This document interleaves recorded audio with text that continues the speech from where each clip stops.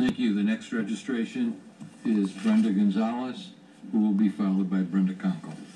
Buenas noches, Mr. Mayor and Señora Presidenta, City Elders. Thank you for all you do. We just finished a month-long celebrating the Latino Hispanic Heritage Month with many events. So I thank you for your support in making the City of Madison a more welcoming community for all. My name is Brenda Gonzales. I am the president of the board of Centro Hispano. I am also a member of the community advisory board of the Overture Center. I am concerned, and I'm here because I want to share with you a little bit of what I see different now with the Overture Center.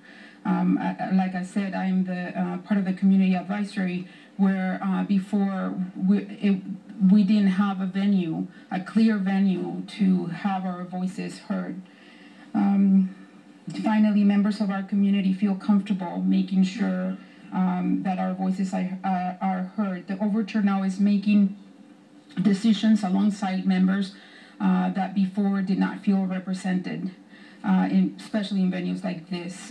You have to see in the past few couple of months and couple of years, seeing our community coming into the Overture Center, really appreciating bringing events that are really important to our community. You don't see exactly the work not only that you do on a daily basis, that I do in making sure that we are all represented in venues like the Overture Center until you see it in the faces of our community, men and women that work really hard every day to feel happy, to feel that they are making a connection with their culture. And that's important. But when you see the children that are really proud, that feel that sense of belonging in a city like Madison, I think it is really important. I really urge you to support the Overture Center restoring the funding.